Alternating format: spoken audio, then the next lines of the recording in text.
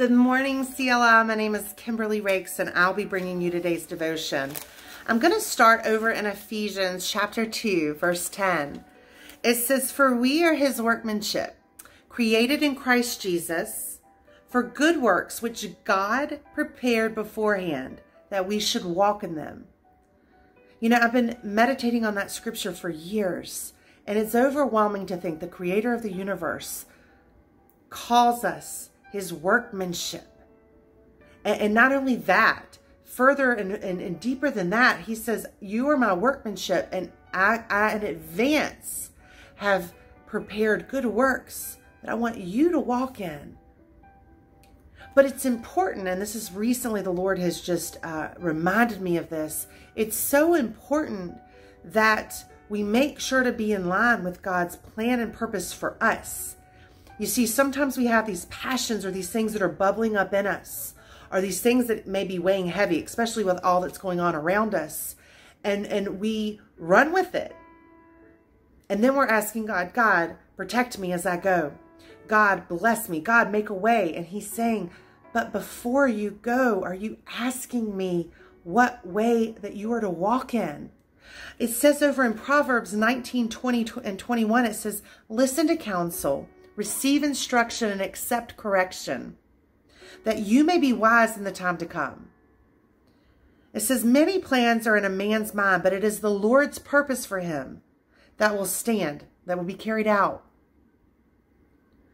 All right, so we're to listen to counsel and receive instruction and accept correction. Well, how? Well, of course, we spend time in scripture and in prayer and just in the presence of God.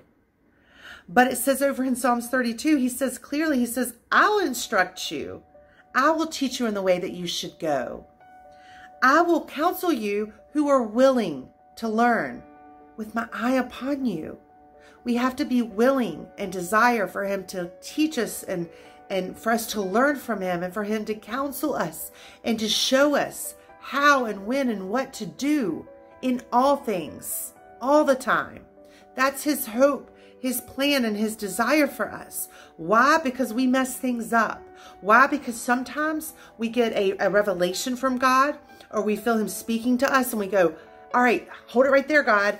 And then we go and do A, B, and C, and he's sitting there saying, child, I have not told you to go yet. I'm still preparing you. Or there's still more revelation I want to give you. Or there's still more godly wisdom I need to impart in you, to equip you and to prepare you. It says over in James 1, if anyone lacks wisdom, he is to ask God, and that he who gives to everyone generously and without rebuke or blame, that it will be given to him. He will give us the wisdom that we can walk and walk in wisdom and be wise in things that are to come.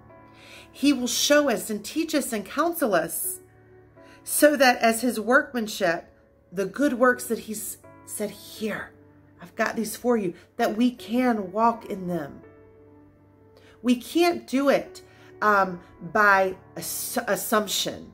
We can't do it by being powered by our emotions in such a crazy time such as this. We have to keep our eyes fixed on him. We have to be intentional to say, God, counsel me, teach me, show me, reveal to me, equip me, and prepare me for the assignment and the works that you say you've planned for me in advance.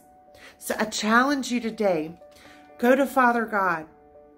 If you need to repent of attitudes that you know that he hasn't released you to have, or he doesn't approve of you having, for steps that maybe you took that he didn't tell you to take, and say, Father, here I am. Guide me, show me, instruct me, lead me. Father, give me godly wisdom, and he will do so.